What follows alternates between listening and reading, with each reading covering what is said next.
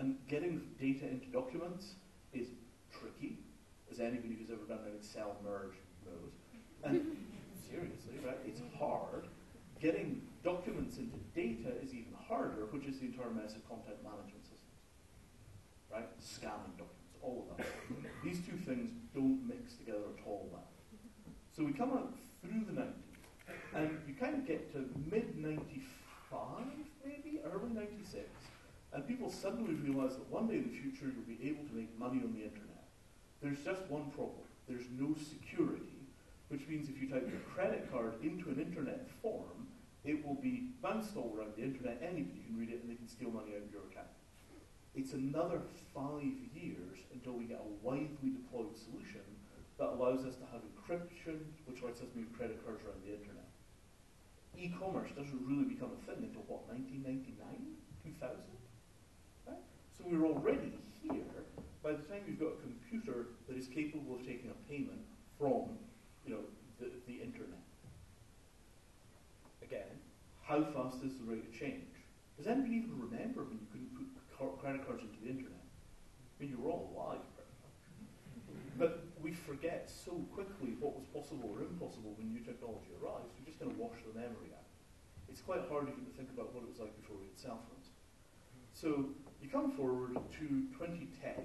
By 2010, I'm going to suggest that more or less everything you could do on a web page had been done to at least the first approximation. More or less all the basic stuff was there. If you could do it with a computer that was basically a paper simulator, it had been done, more or less. Now, this is also roughly when Bitcoin gets started. And Bitcoin starts in some festering little weird counterculture on the internet, which I spent my entire 1990s in, called cypherpunk. And the cypherpunks are straight out of science fiction. They can't tell the difference between science fiction and reality. They, generally speaking, have an emotional intelligence quotient of around 75 to 50.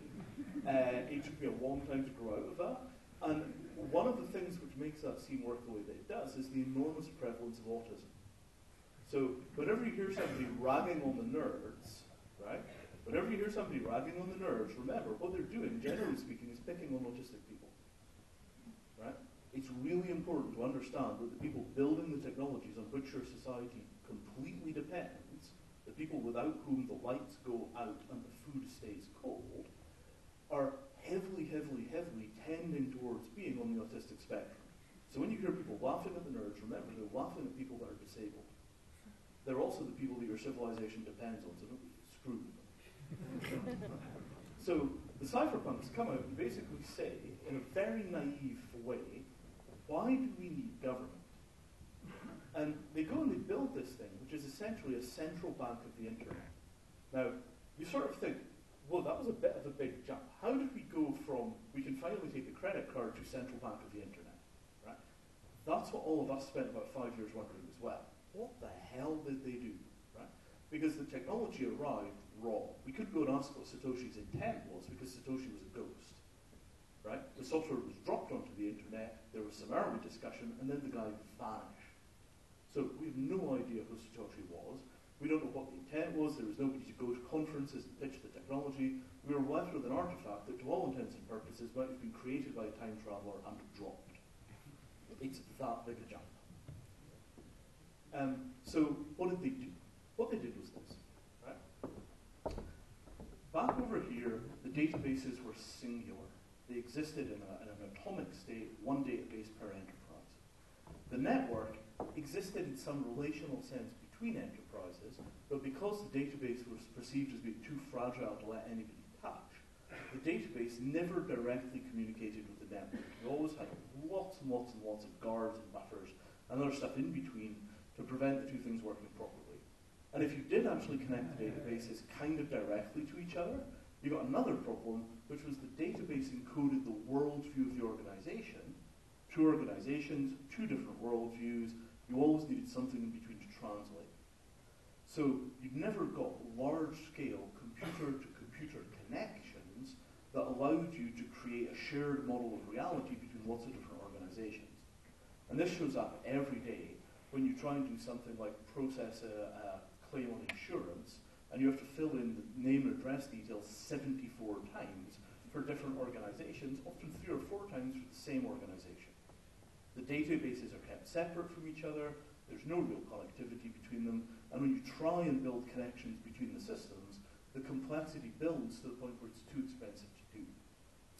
So what they say, mean when they say the word distributed database, is a database which is both like a database and like a network. And this is the genius of Bitcoin. It fuses together the database and the network into a seamless whole called a blockchain. Everywhere there is data, there is network, and everywhere there is network, there is data. They're completely fused inside of these systems. So what that means is rather than having all of these individual kind of ivory tower computer systems connected by a network and then all the costs of moving things in and out, you have a single shared story of reality spread across all of the machines simultaneously. And when it changes in one place, it changes everywhere. And this is such a powerful abstraction, it's such a powerful technology, that the first thing they implemented was the central bank of the internet. That was the first thing they did. Can you imagine what Act 2 and 3 are going to look like? Right? You open by creating a single global currency, which is the first thing that has worked that way since we went off the gold standard. And the technology deployed is so powerful that it was done by either one individual or a small group that remained secret. They basically reinvented gold. And that was the first move. This is unimaginable strangeness. For somebody that spent their entire lifetime monkeying around with computers, oh my God, what have we done?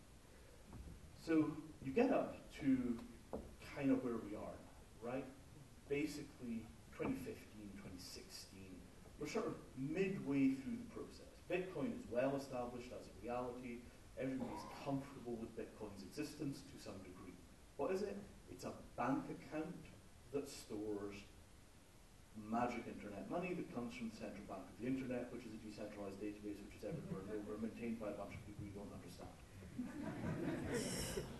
But the funny thing is that if I describe to you how your government works, it's even worse.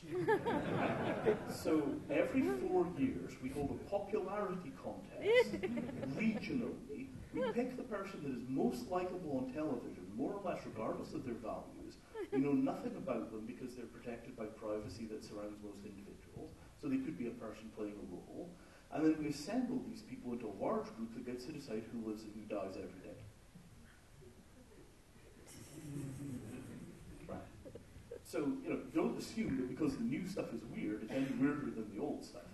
The old stuff is just weird stuff you got used to. Now, let me move a little forward to this whole smart contract thing, right? So, the smart contract is the third big integrative step. First, we merge the network and the database to make the blockchain. Then we take computer software, code, and put it into the shared database, into the blockchain. So we take a little program, and they can only be little because it's just the beginning of the story, and we take the little program and we store it in the blockchain.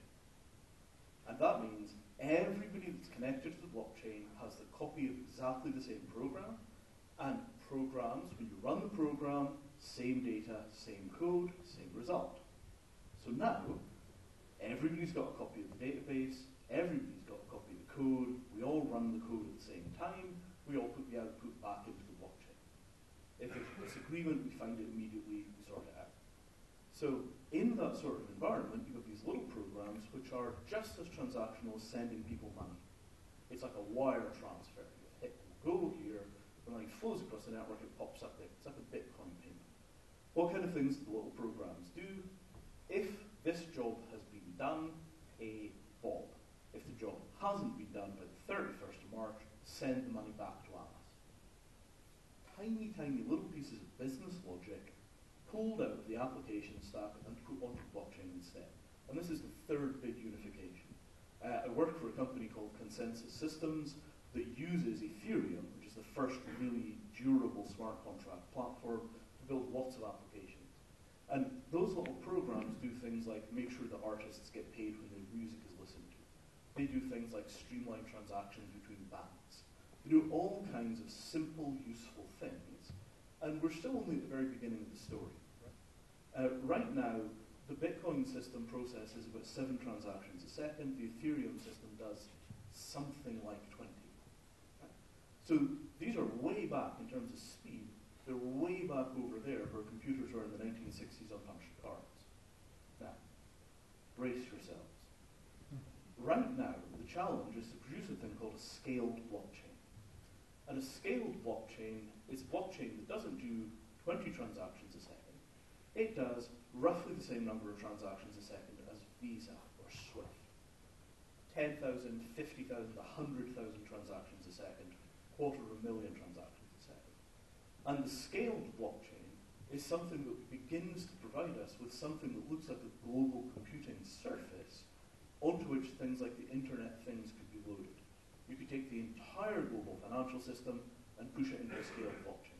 You could take the entire Internet of Things and push it into a scaled blockchain.